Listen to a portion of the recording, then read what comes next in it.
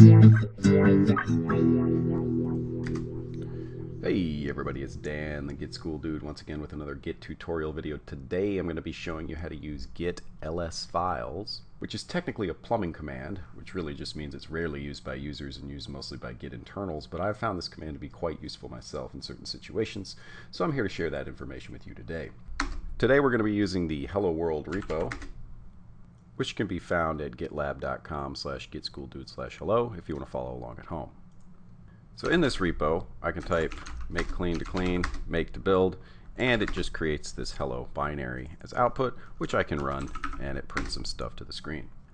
If I do git status, you can see that I've got a new file here, which I'm going to show you in a minute, and you can see that I have one untracked file, box.o, which is a product of building. So if I make clean, for example, and do git status, you can see it's not there, but when I make, you can see that it is there.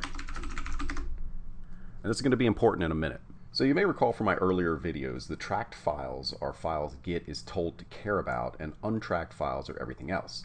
There's actually more to it than that when you consider ignored files for each tracked and untracked files list. We'll talk about that in a minute. But first, let's just run git ls files with no options. You can see that this command by default is just printing all the files that are listed as tracked files at the current commit, which is head. Of course, head just means the commit that you're on your current branch, and in this case, I'm on this branch. So I want to point out here that, tracked files are usually your source code, right? Here's some source code. Here's a script we use to do some stuff. Here's more source code. Here's a script we use to do some stuff. Now, we also have the tracked hidden files, the git ignore file that tells your repo which untracked files to not show on a git status, and some other files like the make file and some of the Docker file stuff that we've done before. One thing I want to point out here is that this file is actually listed as a tracked file, even though it doesn't exist in any commit yet, but it is staged in the index, and in the world of Git, this counts as the file being tracked. So when we run git ls files, we see a dump of all the tracked files. Makes sense, right? Well, let's take a look at some of the other switches. If we can look at the man page here, git ls files. Spell it right. Spelling it right helps. So here's the man page. Now, if you look at some of these options here, for example, check this out, -- ignored. Show only ignored files in the output. That sounds useful, right? Let's say I want to see a list of only the ignored files. Well, let's give that a shot. Git ls files ignored. Oh, fatal. ls files ignored needs some exclude pattern. What? Does it say that it needs an exclude pattern? When showing files in the index, print only those matched by an exclude pattern. When showing other files, show only those matched by an exclude pattern. This doesn't make any sense to me. So I went through these switches and I figured out what they actually mean, and I put all that information in this file. I'll commit this file into the repo so you can clone it and see it anytime you want to. Let's take a look. So here I've listed the type of file on the left, a brief description of what that means, and then the command you need to run to see that set of files. So for example, to see the tracked files, which is typically your source code, readmes, basically any inputs to your build and run process for your software system, you run git ls files. And that's what we just did in the very first example.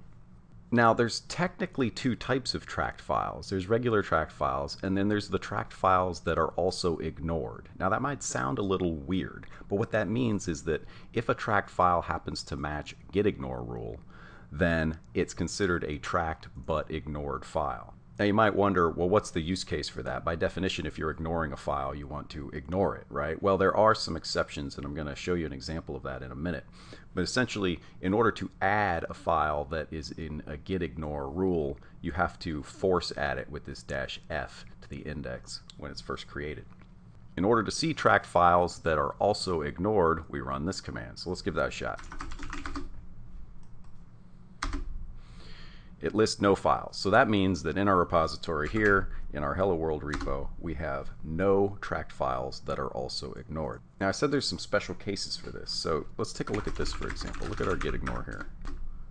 You can see that our git ignore is ignoring our final output hello, which is the binary that we run, and we have a pattern to ignore documentation files. The idea there being that we have a Doxygen folder, and the output of Doxygen could be a PDF or HTML, what have you. So the reason PDFs are ignored is because you don't want to commit binary outputs to your repository, right? But what if we have a PDF that we want to commit anyways? So take a look at what's under the source directory here. We have box.pdf. Now this is an empty file, but this would represent the documentation for how to use a box class in this example.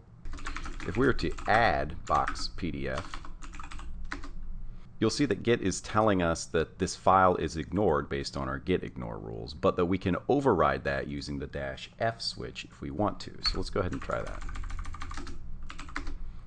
When we do that, git status shows that it has been added as a new file, and if we run the same command that a minute ago showed nothing, we see box PDF here.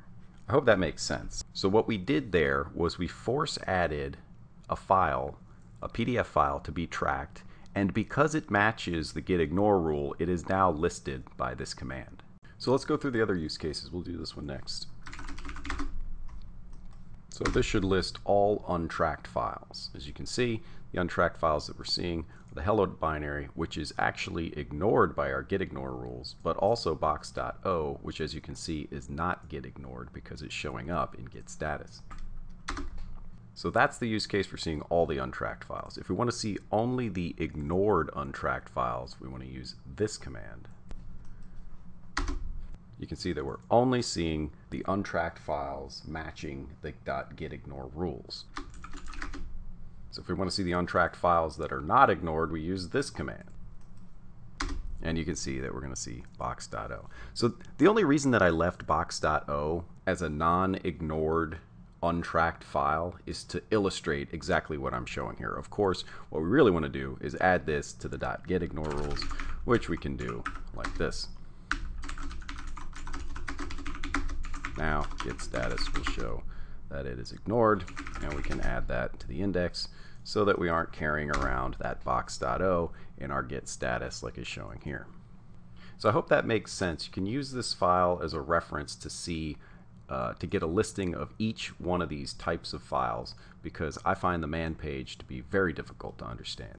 So for those of you that are still awake, you might be wondering, well, when am I ever going to use this command? Well, the answer is, to be honest with you, rarely, but when you need it, it's very useful. So here's a couple scenarios in your software development career where you might use this. Let's say somebody asks you how many files are in your repo's current branch. Well, you can use this command to get that number easily. You could do something like a git archive and then extract it and count those files. You can't necessarily just do a find, which will list all files, and then pipe it to some kind of counter, because a find is going to count all the .git files too.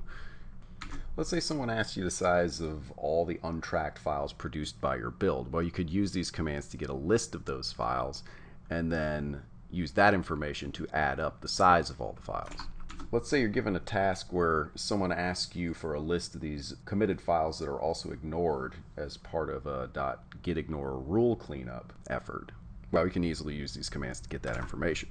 Here's one that I've done several times. When you're coming onto a new team, you're learning a new big project and really want to understand the build and test process quickly. Well, you can actually use these commands to figure out what is produced by a particular build or test and when, without having to dig through the complex make files or chew through find commands and timestamp comparisons. So you can use this type of stuff to sort of, for a new project you're not familiar with, look at the list of files that are both created by the build and the files that are tracked and the ones that are ignored, and you can kind of get a sense of what's going on in the project from a high level. And then of course sometimes you have to clean up a bloated repo, and you need to essentially purge the file tree of unneeded files like PDFs or other large binaries. You can use these commands to sort of help narrow down which files that you're looking for. I hope you find this content useful. Do me a favor, hit that like and subscribe button. Leave me a comment if you have questions or ideas for future videos. I'm Dan the Git School Dude, and I'll see you guys next time.